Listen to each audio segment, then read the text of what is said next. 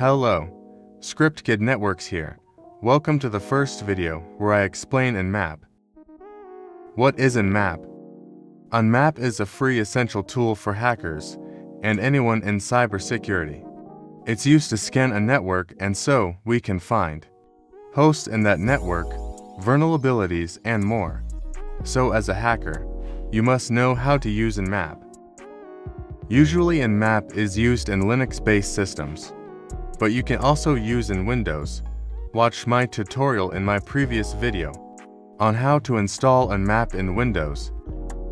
When used properly, Nmap helps protect your network from invaders because you scan your network and see its vulnerabilities, so you eliminate these vulnerabilities and your network is safer from attackers.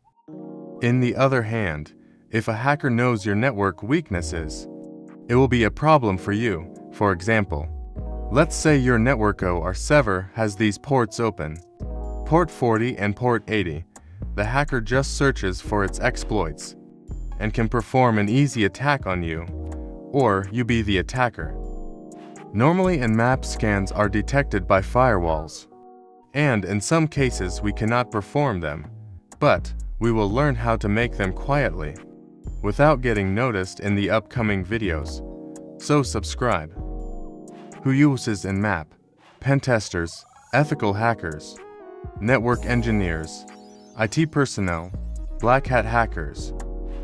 In the next video, we will start with demonstrations, practice and testings with Nmap. Also, we will learn some commands. So stay tuned until then.